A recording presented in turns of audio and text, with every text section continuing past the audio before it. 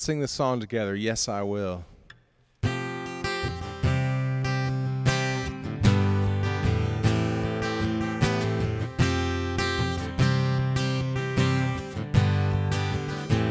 I count on one thing, the same God that never fails will not fail me now. You won't fail me now in the waiting. The same God who's never late is working all things out. You're working all things out. Yes, I will lift you high in the lowest valley. Yes, I will bless your name. Oh, yes, I will sing for joy when my heart is heavy all my days. Yes, I will.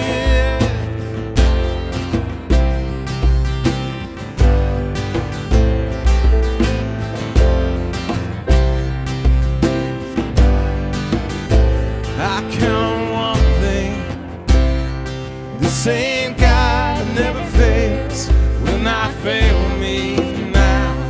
You won't fail me now in the waiting. The same God who's never late is working all things out. You're working all things out. Yeah. Yes, I will lift you high in the lowest valley. Yes, I will bless your name. Yes, I will sing for joy when my heart is heavy all my days. Yes, I will for all my days. Yes, I will, and I choose to praise, to glorify the name of all names. And nothing can stand against, and I choose to praise, to glorify the name of all names. And nothing can stand against, and I choose to praise, to glorify the name of all names. And nothing can stand against, and I choose to praise, to glorify the name of all names. Nothing can stand against. Yes, I will lift you high in the lowest valley. Yes, I will bless your name. Yes, I will sing for joy when my heart is heavy all my days. Yes, I will for all my days. Yes, I will for all my days. Yes, I will. Good morning. Welcome to worship here at the First United Methodist Church of Broken Arrow, Oklahoma. It's June, it is Sunday morning, and we're so glad that you've chosen to be a part of our worshiping congregation this morning. Wherever you are, if you're in Broken Arrow or anywhere around the state or around the country, if you're in your living room, if you're at the kitchen table, if you're on the back porch, if you're in a boat, wherever you might be, we're glad that you are taking this time to worship with us. Worship is a vital part of who we are as followers of Jesus, and we're glad that you're part of our congregation this morning. We like to begin with a word of prayer. Let's pray together. Lord, once again, we come into your presence, and Lord, we thank you for the technology that allows us to be together even when we are apart. We thank you that no matter what's happening in our world, you are a God of love and justice and mercy and compassion. You're our creator, you're our redeemer, you're the lover of our souls. Lord, we praise you and we thank you for blessing us. Lord, we also want to simply lift up our world, our community. There are so many struggles that are a part of our life. We continue, Lord, to ask that as people struggle with this pandemic, that you would be with physicians and nurses and healthcare professionals and all the people who are keeping us safe and keeping us fed, that you would speed the work of those working on vaccines and cures, that you would be with our nation as we continue to practice safe practices that allow us to stay healthy, and that all who are ill and suffering, that you would give them comfort and healing and strength. Lord, on top of that, our nation has been struggling with the cries of those who feel the oppression of racism. And Lord, because of this sin of racism, there has been unrest, there has been violence. Lord, there has been danger. And Lord, we simply want to lift up this entire situation to you. Lord, we know that we are all one race, the human race, made in your image. We ask that you would bring peace and justice to our nation. Lord, we pray for peace, and we also pray for justice, and that in every situation you would protect people who are in hazardous and dangerous places. Lord, that you would be there in a spirit of forgiveness and mercy and compassion and brotherhood and sisterhood, that you would help us as a nation continue to make progress towards that day when we all can reach out in brotherhood and sisterhood to one another and lift one another up. Lord, there are many other things that are going on in our lives, in our world. Lord, we lift them up to you right now in our hearts. And we lift up, Lord, that prayer that Jesus has taught us to pray when he said, pray like this: Our Father, who art in heaven, hallowed be thy name. Thy kingdom come, thy will be done on earth as it is in heaven.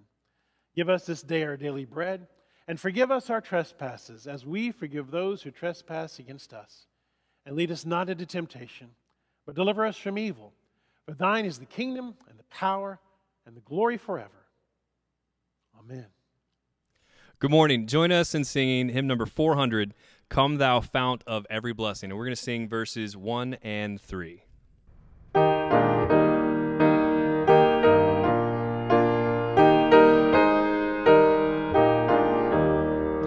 Come thou fount of every blessing, tune my heart to sing thy grace. Streams of mercy never ceasing, call for songs of loudest praise. Teach me some melodious sonnet, sung by flaming tongues above. Praise the mount I'm fixed upon it, mount of thy redeeming love.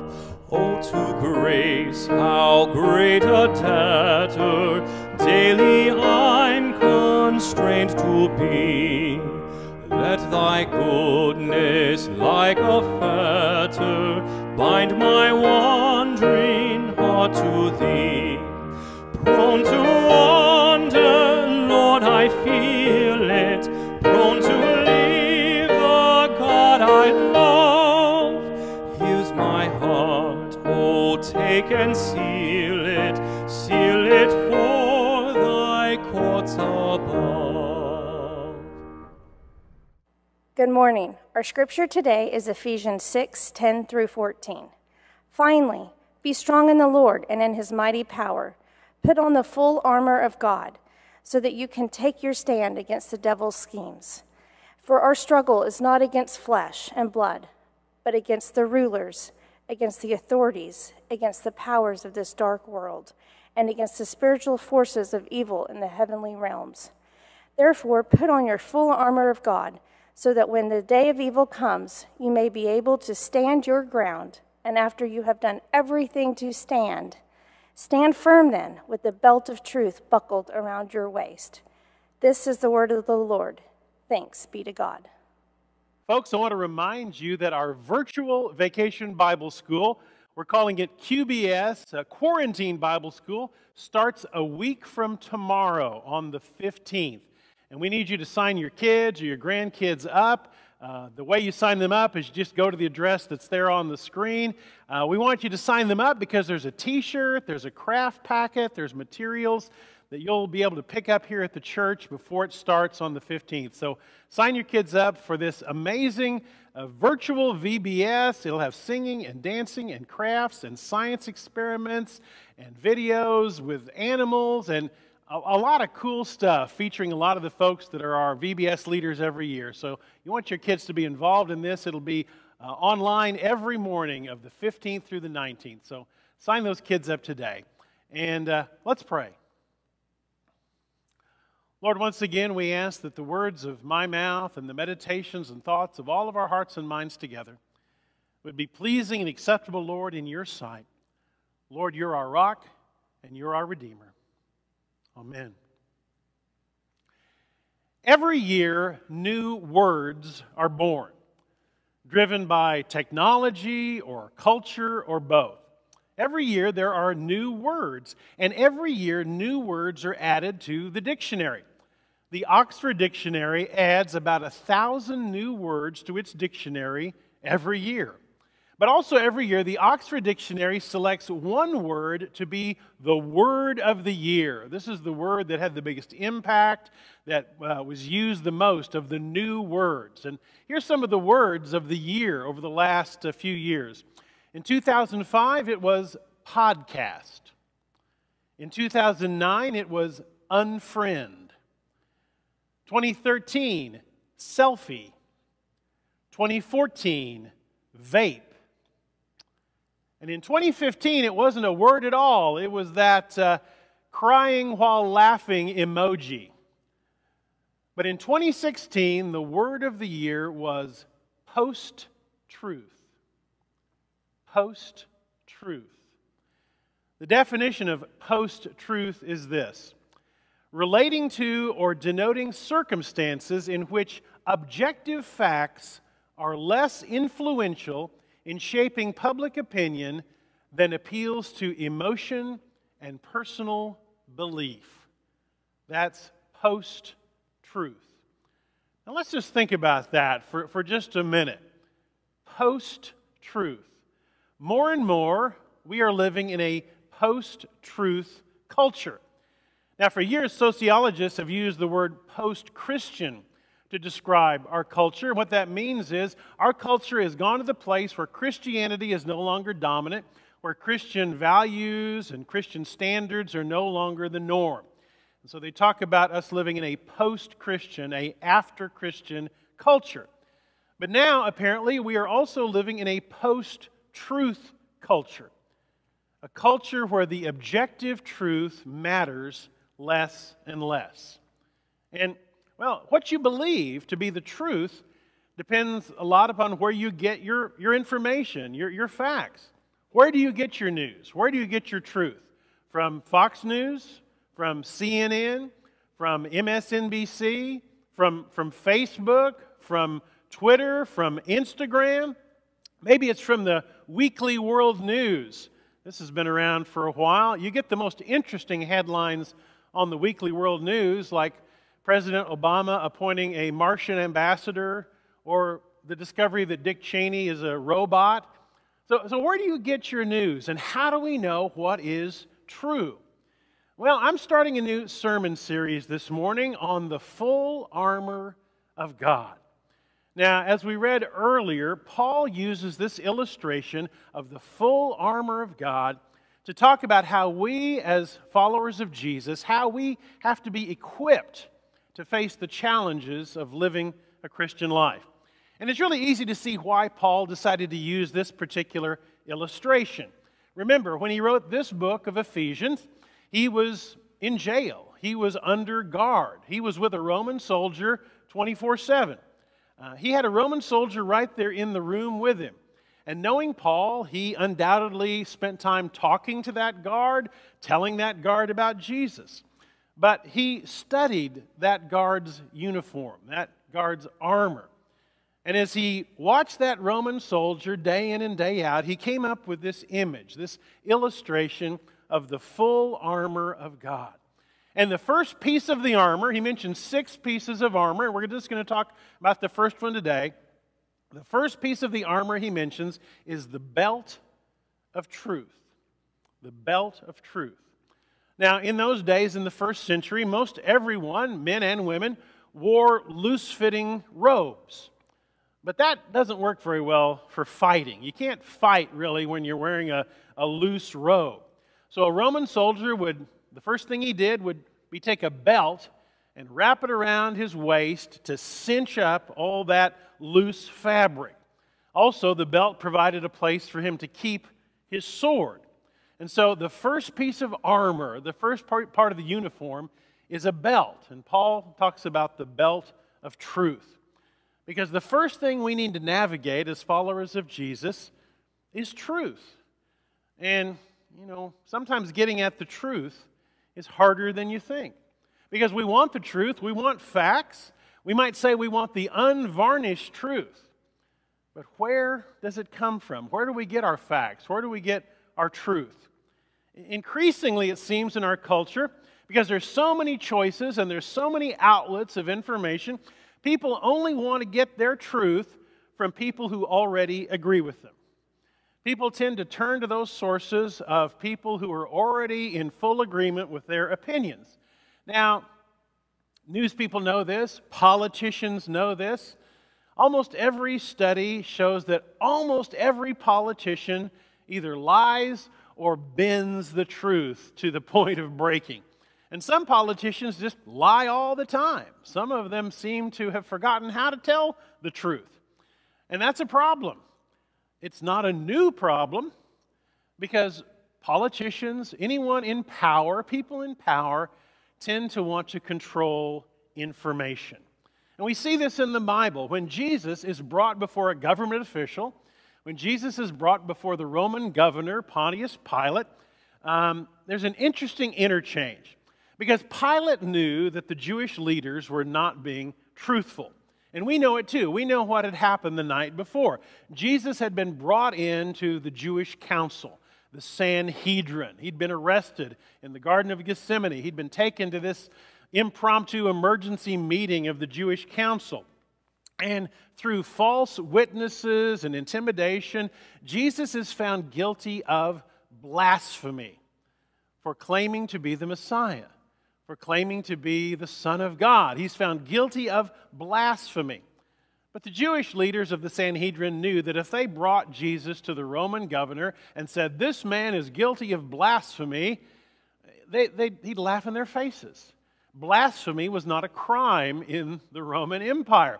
And so, even though he was found guilty of blasphemy by the Sanhedrin, when they brought him to the Roman official, to the governor, they said the crime was sedition. They claimed that Jesus was a dangerous revolutionary, that he intended to try to raise up a rebellion, a revolt, to overthrow the Roman government, that he called himself the King of the Jews, and that was a threat to Caesar. It was all, of course, a blatant lie. But they brought Jesus to Pilate, and Pilate could smell that there was something untruthful in these charges. Jesus didn't look like a dangerous revolutionary. So Pilate calls Jesus inside his headquarters and begins to question him himself. And Pilate says to Jesus, "Are you the King of the Jews? Are you a king?" And here's how Jesus replies. It's John 18:37. It says, Jesus answered, "You say that I am a king. In fact, the reason I was born and came into the world is to testify to the truth. Everyone on the side of truth listens to me." You hear what Jesus says there? Everyone who is on the side of truth listens to me. Now, Pilate, the governor, Pilate, the politician, his answer to that is classic, because Pilate responds, "What is truth? What is truth?" He understood the politics of the day. He understood that in the Roman Empire, truth was whatever the emperor said was truth. If the emperor said the sky is purple, then the truth is the sky is purple. If the emperor said he was descended from the gods, then that was the truth, because whatever the emperor said was true for the empire, that was truth. So Pilate cynically said, "What is truth?" As if to say, truth is not objective. Truth is just whatever the people in power says that it is. He'd grown cynical with the idea that there could ever be something that we know to be objectively true. But we know that there is such a thing as objective truth with a capital T. So how can we know the truth? Well, it depends on the topic.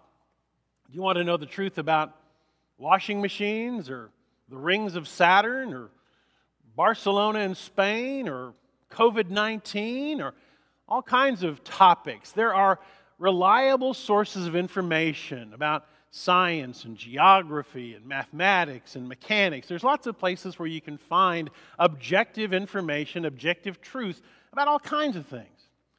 But what about the big questions? What about the big questions about right and wrong, morality, justice, how to treat people, the meaning of life, human relationships? What does it mean to have a life of meaning and purpose? Ethical questions, God questions. Which path is the right path in life? Well, for those questions, for those big questions, we look to the Bible. But even when we look to the Bible, we have to be careful. Even when we search the Scriptures, we have to be careful. Now, we know the Bible is the Word of God. It is the witness to the perfect Word of God, Jesus Christ. It is the book that reveals to us God's plan for our world. The Bible is full of 66 books where God inspired human authors to proclaim God's love and God's power and God's plan. The Bible is God's book, and it's the most read book in the history of the world. It's also the most misused book in the history of the world, because people have misused the Bible to justify horrible things. People have misused the Bible to justify slavery and bigotry and revenge, even genocide. And so, when we turn to the Bible, we have to have some wisdom and some guidelines.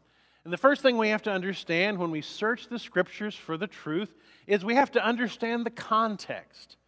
We have to understand when these words were spoken, to whom, under what circumstance, and the Scriptures that surround a particular verse. Because it's so easy to just pull a verse of Scripture out of context, just out of the blue, and use it to justify and back up what you already think. It's so easy to pull a verse out of context and try to make it say what you want it to say, instead of allowing that Scripture to shape our opinions and to shape us. And so we always have to understand the context of a Bible passage or a Bible verse. And if something doesn't seem to make sense, or this passage doesn't seem to be in harmony with another passage, we know that the teachings of Jesus, the words of Jesus, are always the lens that we use to interpret all of Scripture.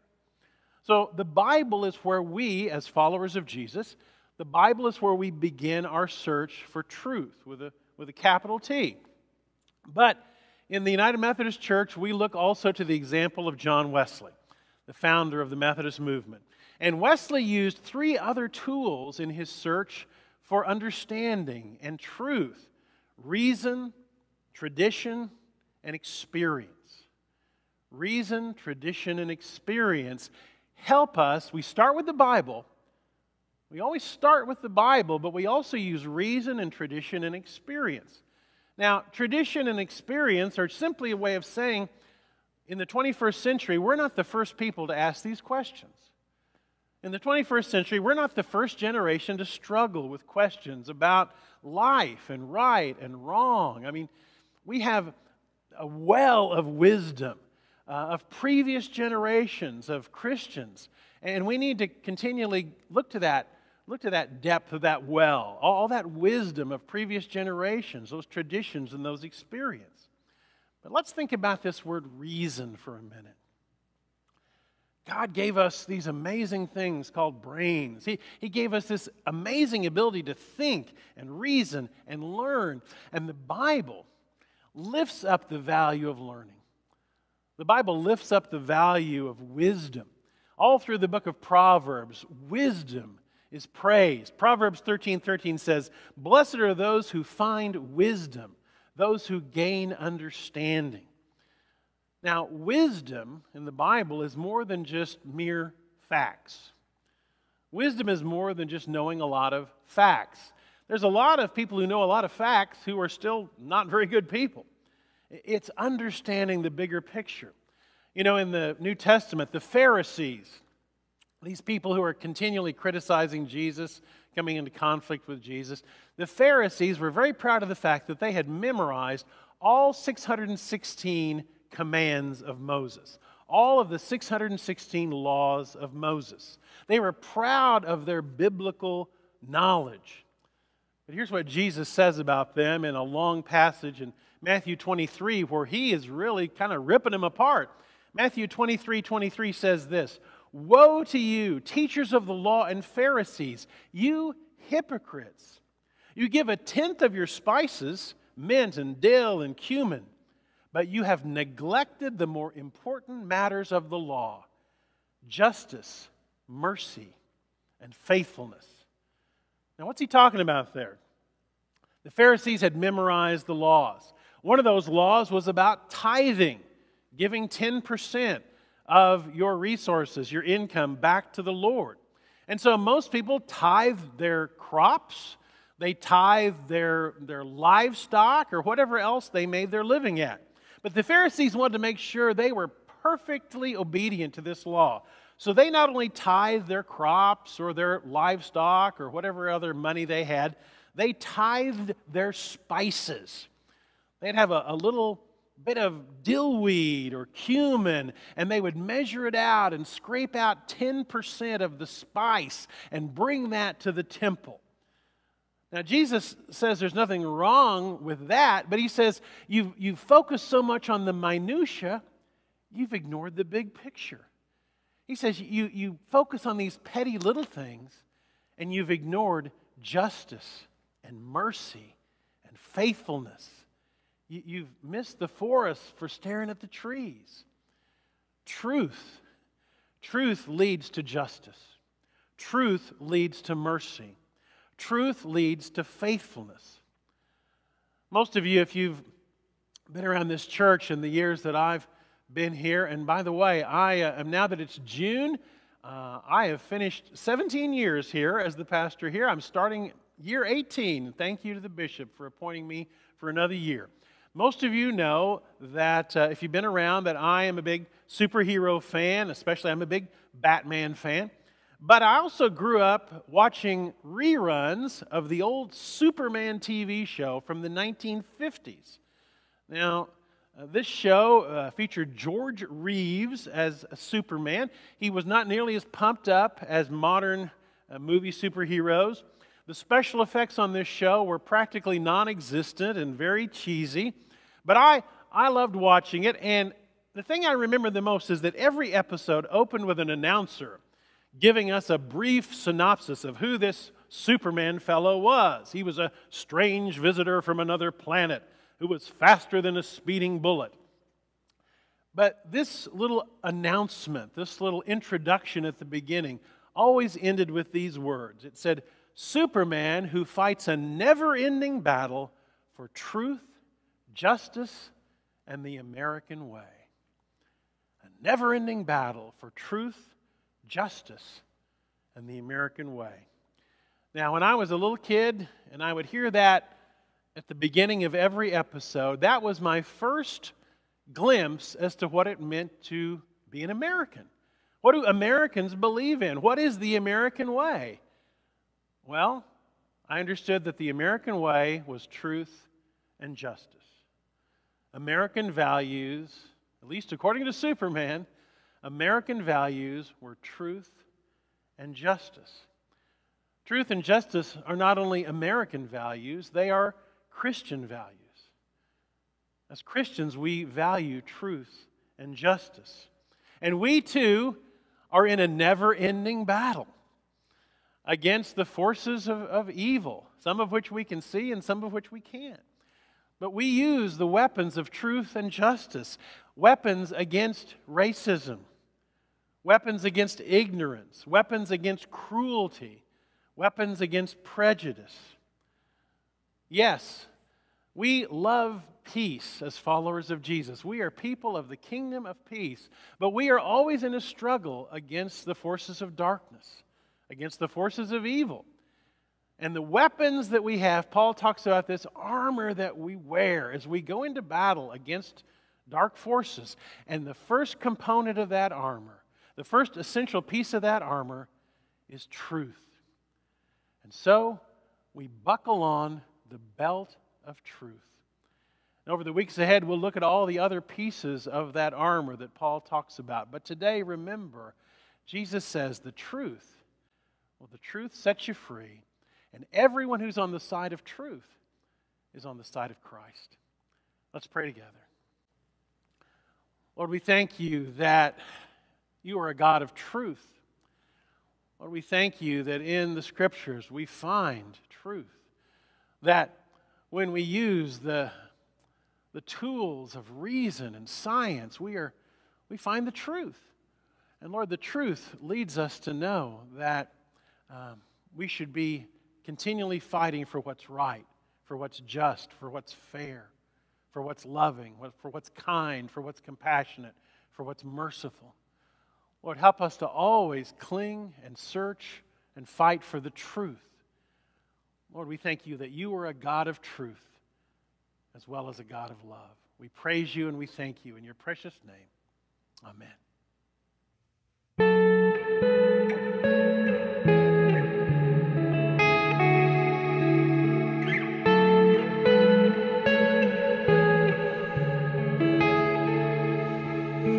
Jesus, bring your peace to a desperate world, rooted by your stream. Your kingdom is forever, your promise is still true, mercy beyond measure. No worries found in you. So we lift your name.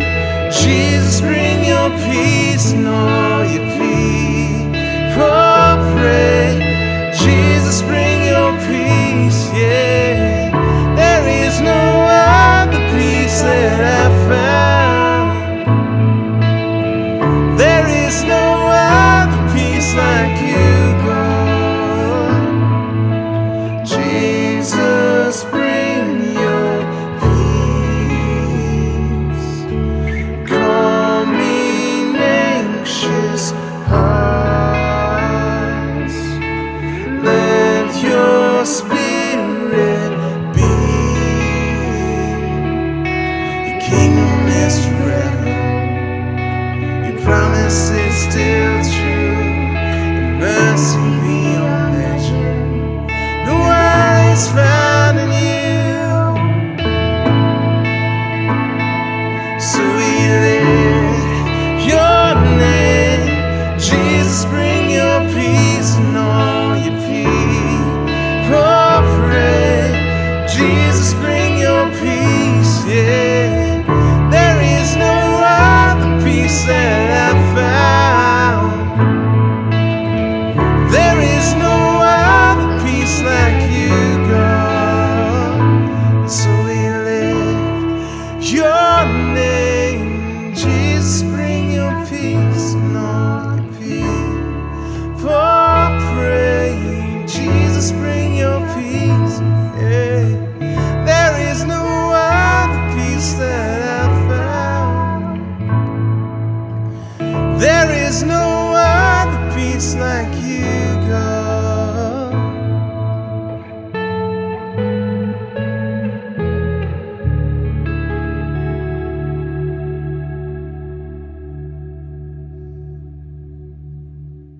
Well, folks, once again, we've come to the end of our time of worship, and so grateful that you've chosen to be with us as part of our worshiping congregation this morning. We now have a time of stewardship. Stewardship continues to be so important. Our gifts are what allow our church to continue to be the church. Now, we are the church in a little different way than we have been over the last 2.5 months. We're doing things differently. We're reaching out in different ways. We're trying to be as creative as we can. Things like our virtual VBS that's starting here in about a week from tomorrow. We still have a lot of expense. Not only do we need to continue to pay our staff, but things like producing a virtual VBS, it costs money, and a different kind of money. Things that we are doing, we continue to have expenses, and thankfully, you as a congregation have continued to be faithful in stewardship and gifts. We're so thankful for that. There's lots of ways to continue to practice good stewardship. You can continue to just mail your check into the church, 112 East College Street, Broken Arrow, Oklahoma, 74012.